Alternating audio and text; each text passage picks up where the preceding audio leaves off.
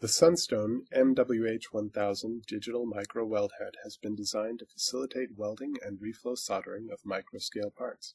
Depending on the model, force ranges are available from 30 grams up to 2,000 grams. Sunstone Engineering also has higher force weld heads available for other applications. This video will demonstrate how to properly sand or dress the electrodes for the MWH 1000. Electrodes should be maintained to be free of burrs and rough edges. It is also important that both electrode tips make full contact with the workpiece. This can easily be accomplished by sanding the electrodes in the same plane that you will be welding on. First, set up the weld head and electrodes to the desired height above the surface to be welded. A gap of 3/8 of an inch, in addition to the workpiece thickness, will ensure that when the electrodes are lowered, they will be vertical. This is recommended but not necessary.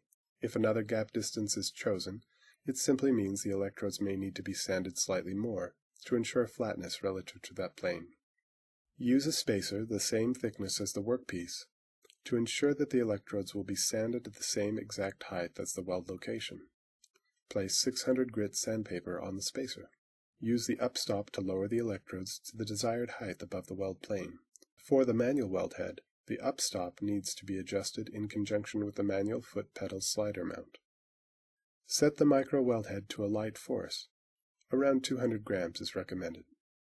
With the welder off, actuate the weld head, lowering the electrodes onto the sandpaper.